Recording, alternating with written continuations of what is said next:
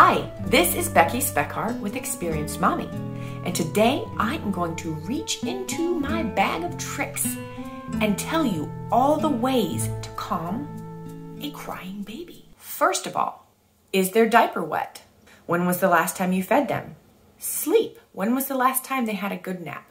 Diaper, food, sleep. Always make sure you ask those things first.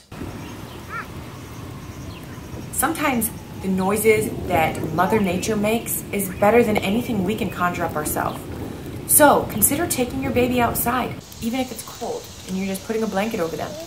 That fresh air, or sometimes just the crickets and the cicadas and the birds chirping and just the fresh air and the cool breeze are all a really good distraction for a baby that's upset.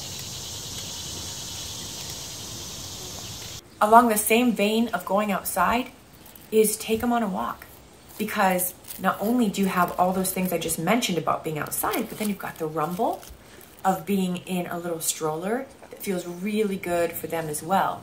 And then they can cash out and have a nice nap, and you can stretch your legs out and get moving. Sometimes a baby just wants something to suck on, whether that's their thumb or whether that's a pacifier or whether that's a chew toy. Sucking is something that helps soothe a baby. Swaddle your baby. Oftentimes, especially when they're straight out of the womb, they love to get back into that tight little position of when they were crammed in the womb, and you can kind of recreate that by swaddling the baby. Also, the same concept of trying to recreate the womb by making a shushing noise. Shh.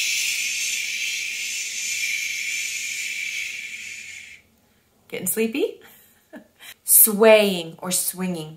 And anytime you can use the combination of those things together, a pacifier, swaddling, shushing, swinging, try putting the baby on their side, facing out.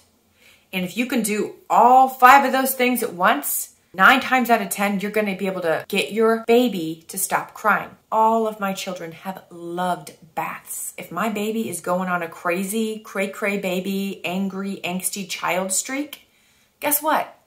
They're gonna get to take more baths. Did you just get out of the shower? Is it exciting? Are you in a restaurant with a fussy baby? Something that has worked time and time and time again. Ask the waitress for a cup of ice. That will occupy a toddler, a baby, anybody for a long time. You just give them a little piece of ice to suck on. Even if it's just to hold or play with, it's just water.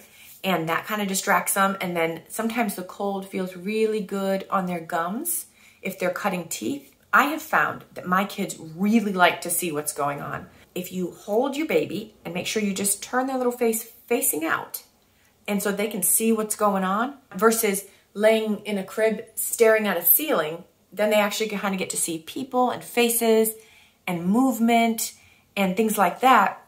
They're way happier. If you are holding them and you are comfortable, like you're sitting in a couch or a recliner and enjoying your life, oftentimes your baby's gonna be ticked off. They want to be held standing up because it creates more motion. They wanna be moving, they wanna be bounced. So like bouncing them while they're facing out, while you're standing up, they don't want you to be comfortable, no.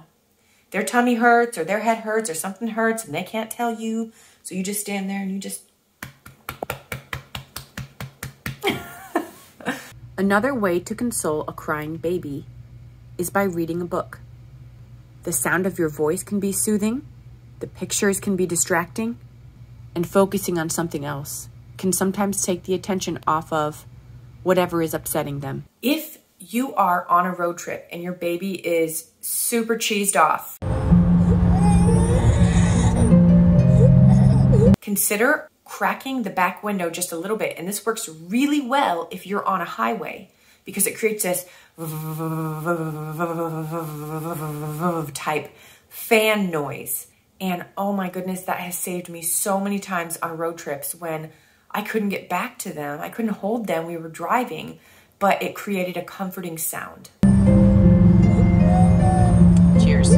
My sister, who is a nurse, recommended that I download this app called Wonder Weeks. It's an incredible resource. You put in the day your baby was born, and then it sketches out the next year or so of their life. There are things that your baby has called Wonder Weeks, or they call them developmental leaps.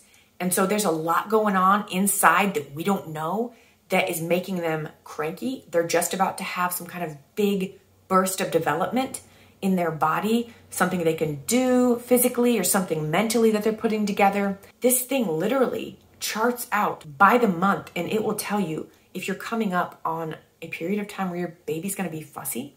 It's got a little storm cloud that means like, yeah, it's going to be rough. Your baby's going to be fussy and crying and probably pretty ticked off, probably not sleeping well.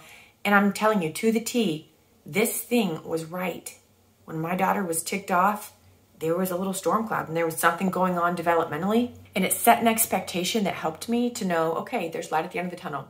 This might be 2 weeks long, but at least I know, okay, it's 2 weeks and then she's going to come out of it. So there you have it. Use those tricks. And 9 times out of 10, you're going to be able to get that baby to calm down. So there are going to be some days when it doesn't matter what you try, your baby's just not feeling good. On those days, ask for help so that you can tap out and gain your sanity. It really takes a village. If this has been helpful for you, I hope you'll subscribe to the channel for more mom stuff. I hope you'll like the video and share it with a friend. This has been Beck Speck, over and out.